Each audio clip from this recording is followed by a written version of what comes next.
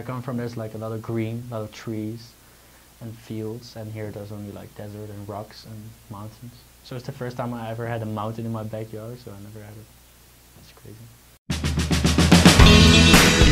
So when I came over here, I heard a lot of ayes and also que suave, and for me that meant nothing. I didn't know what they were saying. So finally I asked, and then I realized that in Matamoros and Brownsville it's que padre, like that's the word we use. So I mean, I was very confused at first for the slang that's used here. Yeah, I mean the accent is obviously different for Spanish, so I also had to get used to that because I've never really met any other Mexicans. I've only met Tamaulipas Mexicans, not another state. We have burritos and we have tacos in New Zealand, but we don't have Mexican food like they have it here. Mexican food is completely new to us in New Zealand. It's gonna sound very funny, but Chico's tacos, it's something that over there you don't see at all. And it took me a while to even like them.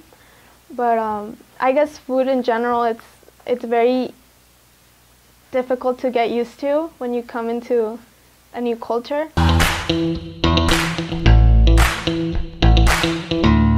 My car is Mexican and it's in kilometers, and over here it's miles per hour. So I have to kind of be converting the whole time, you know, trying to get used to the miles per hour thing instead of kilometers. What I love about the United States is the right hand turn rule at a red light.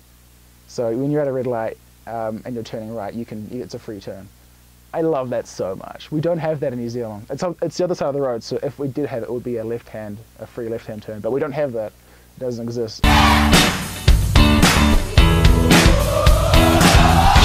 Go to a basketball game, for example, and I see the cheerleaders, I'm like, whoa, that's like, I thought that was fake. I thought they just do that for the movie, but it's real. Or like when I go to the bookstore, when you walk there and you have like those lockers there, that's really silly, but you see the lockers there, and I told my stepbrother, I was like, yeah, that's like exactly like from the movies, those lockers, like, it's funny. One of the things that came over here, and it was extremely bizarre, was the amount of cereal in the cereal aisle. Like in New Zealand, you'll have like, I don't know, a dozen cereals just in like one section of a row. In America, you must have like two sides of a full aisle just dedicated to cereal. Why do you need so much cereal in America? Why do you use so much plastic bags in America? That's fun. That's a funny question though. Why do we use so many plastic bags? Yeah, it's crazy. That's the most crazy thing. When I go to Walmart and they gave me like 20 plastic bags. So then back home you guys don't use plastic bags?